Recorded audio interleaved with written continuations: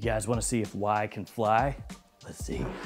Ha, much better, nice. Hey friends, Ash here, welcome back to Gents. As you can see, I'm having fun destroying my bottle of Y. Or am I? That's right friends, you have been fooled by Hollywood. That was a stunt bottle. Got ya. Today we're talking about 10 of my go-to fragrances, my everyday fragrances. Days when my brain is just not quite firing on all cylinders. Days quite like today, where I might just want to grab something, spray it and go and not think about it. That's what we're talking about today.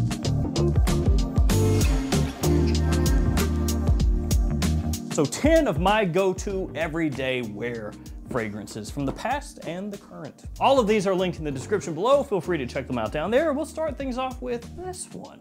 The very safe, not at all injured Y Live from Yves Saint Laurent. If it didn't have a stunt bottle, it would be Y Dead. So Y Live is overlooked a lot of times when it comes to the Y line. A bunch of people will gravitate toward only Y Eau de Parfum or Y Le Parfum if they want something that smells similar to the Eau de Parfum but is a little bit more classy, a little bit more grown up. I think Y Live just absolutely shines in day-to-day use. This stuff is a compliment monster. It's a little bit like you take the Y DNA and mix it with parts of Invictus. And I know for some people out there who are more niche centered, who are maybe more snobbish toward designer fragrances, that sounds like being stuck in the 7th level of hell or something like that. You know, they say, oh no, why mixed with Invictus? But just for day-to-day use, it's amazing. People love it. It's got good performance. It's very likable. And I'm not even really a big Invictus fan, but the way that it works here, I dig. I can't lie. So Y Live, this one gets a lot of use from me and has always done me right. It's treated me well. Now this is one that I used to wear a bunch and I still do wear from time to time. It's Versace Pour Homme. This one, I think spring, summer, fall is just about perfect. It's super easy to wear, very simple but likable, and it's not too expensive from discounters. This was my office fragrance of choice for a while there because this is the type of scent that you can just load yourself down with and nobody's gonna complain. All those molecules attaching to the inside of my lungs, that's gotta be good for me. It's a little similar to Missoni Wave or Chanel Eau L'Arôme Sport, but it's, I would say, fresher than those two. Not that those are not fresh fragrances, they just have a little more oomph to them, a little more heaviness to them. This one is light, breezy, easygoing. I just think that it's one of those ones that nobody on this earth is gonna dislike. And that's why it's so easy to use. A lot of these are on the fresher side because when I'm thinking about something that I just wanna grab, spray, and go, it's something I don't wanna think about at all. And fresher fragrances are typically that. I think heavier fragrances sometimes are a little bit more difficult to wear just in general. Again, just in generalities. After that, Dior Homme Sport. This stuff, just magic, man. You can wear that everywhere. It's got a great classiness to it. The woodiness here, very modern, the way that it comes across. It's like Dior Homme 2020 if you freshened it up a little bit, cleaned off a little bit of the rough edges that one could have for some people because of the ramped up woodiness in that one. Now this still has that woodiness, but it's just freshened up, livened up, brightened up. And it is not just a sport fragrance. So this is not only a gym fragrance or an outdoors in the summer fragrance, okay? This is another one that would be perfect in the office, in more formal situations, especially when it's going to be warmer outside. And as with most Dior Homme fragrances, very classy as well. So this, great, great, great. Then we go to Guilty Black from Gucci. Now, I know, this has been a whipping fragrance ever since it came out. People hating on the Gooch, and I'm not on board, okay? I will not join in on your crusade of hate. I refuse. I will not allow it. This is very green, as you might expect looking at the bottle, even though it is named Gucci Guilty Black and not Gucci Guilty Green. Really, the name doesn't match that well, but I don't care, it smells good. A little bit soapy, lightly sweet, as I said, very green, fresh, and it is a best-selling fragrance in the US, so this is not some underground scent. To be fair, most everything that I'm gonna talk about here today is pretty well known. And I think that is just because the fragrances that I'm talking about were basically made to be this type of scent. These weren't fragrances made to be some crazy artistic expression, right? Like Versace Pour Homme, you know, when they were concocting this one, they weren't sitting there like, we need to channel the catacombs of Paris, the darkness, the despair. I need to smell that in fragrance form. I need to feel my soul chipped away and leaving my body. Nah, they were like, how about something fresh that smells good? That's what I want. I don't know why they turned very Southern, but yeah. Guilty Black gets so overlooked, but it doesn't deserve it because this is perfect if you're looking for something green, clean, and compliment pulling. Really, really nice. Let's see, I'm looking down here, read one next to this one. Luna Rosa Carbon. Yes, it's Dior Sauvage-esque.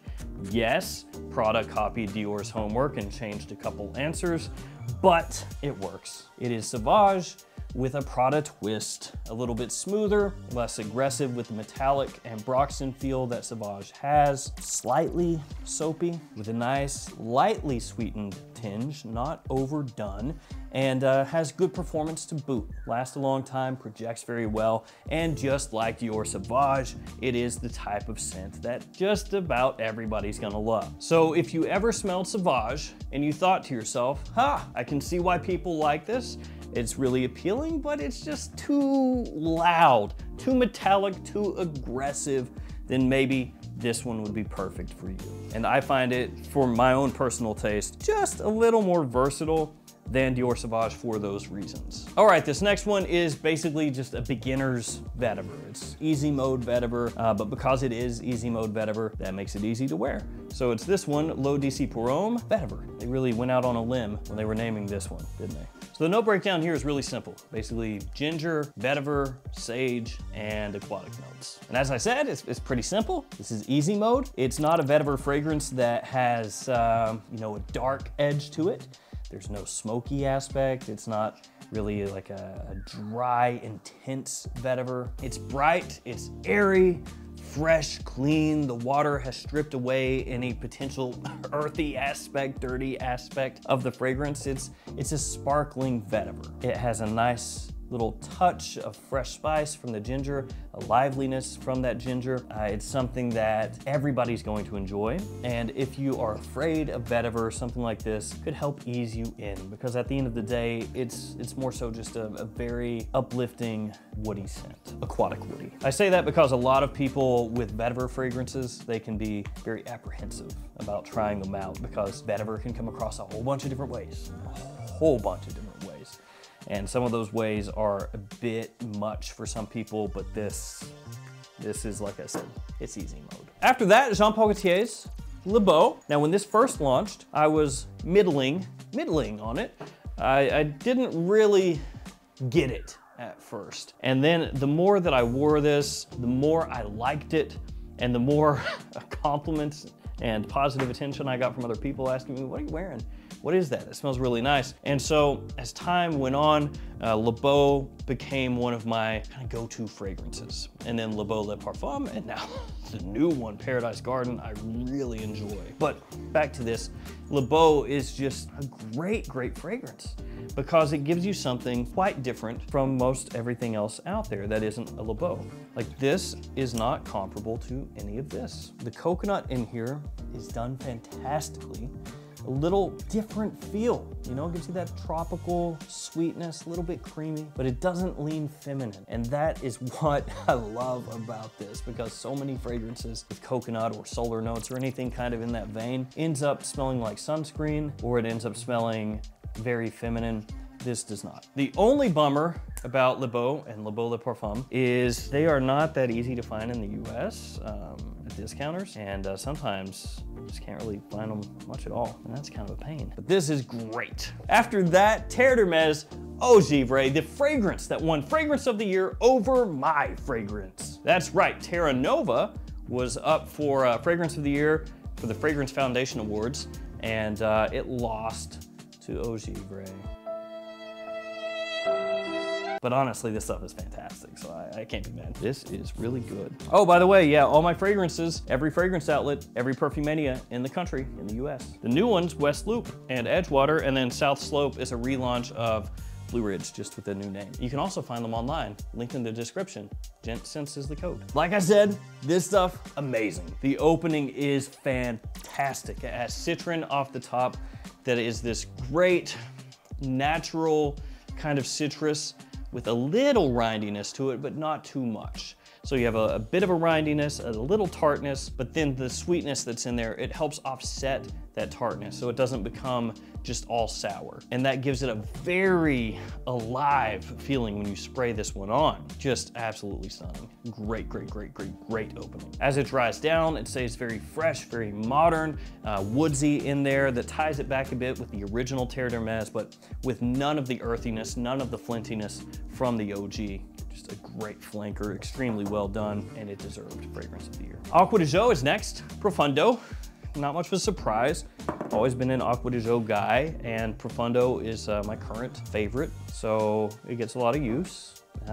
You know, make no excuses, it is what it is. I've been wearing Acqua di Gio since I was a teenager, you know. I'm not gonna break the habit now. I'm a lifer at this point. Really good modern take on the original DNA.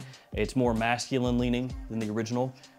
Doesn't have those floral overtones that the original Acqua di Gio had or has. Has a nice minerality, this one. A little green in there. Very aquatic, very clean, and yeah, it's Acqua di Gio. You can wear Acqua di Gio literally anywhere. And last but not least, Platinum Egoiste from Chanel. So this guy right here, easily gonna be the classiest of the bunch. Yeah, smells awesome. So aromatic, this one, very masculine, classy. Probably won't appeal as much to younger guys. Younger guys most likely going to want something a little sweeter, something that's a little bit more reach out and grab your attention. You know, like Why Alive, Luna Rosa Carbon, Le Beau, something like that. But this one, this is perfecto for an office scent, work scent, classy business scent, formal scent, anything like that. But it works very well casually as well. It kind of elevates whatever you have on. It just makes you smell like $1,000,000. So that one, gonna wrap it up. But by no means is that the worst of the bunch. So there we go. These are some of my go-to fragrances that I do not have to think about whatsoever. And these have gotten some heavy use over the years. This is actually my, I think, third bottle of this one, second bottle of this one, second bottle of this one, and so on and so forth. Thank you guys for hanging with me. Stay safe out there, and I'll see you tomorrow with another fragrance video. See you guys later.